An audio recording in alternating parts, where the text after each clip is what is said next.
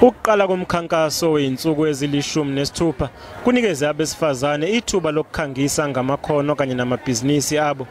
Ungqongqoshe uthi kumqoka kakhulu ukuthuthukisa abesifazane ngakwezomnotho ukuze bakwazi ukuyimela.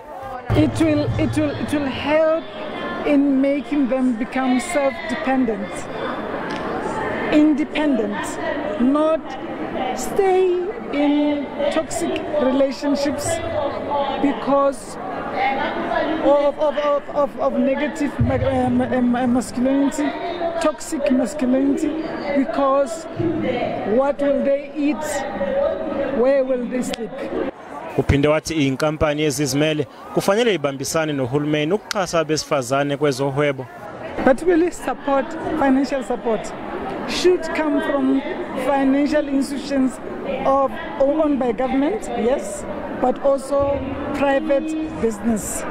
Inhlangano ezizimele zithi abesilisa kufanele bafunde ukukhuluma ngencindezi abaphansi kwayo kanye nezinqinamba ababhekene nazo esikhundleni sokukhiphela ulaka lwabo kwabesifazane nasezinganeni. The men must not bottle up. We see a lot of men hanging themselves, committing suicide. Let's talk to the men. We know that we've got a number of systems that can help people. It is true that the past is a point of reference, not a place of residence.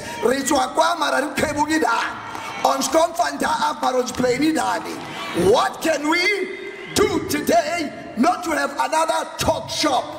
Lo mkhankaso uzoba nenhlelo ezehlukene zokwazisa ngodlame olubhekiswe kwabesifazane nezingane kanti uyoze uphele mhla zilishumi kuzibandlela.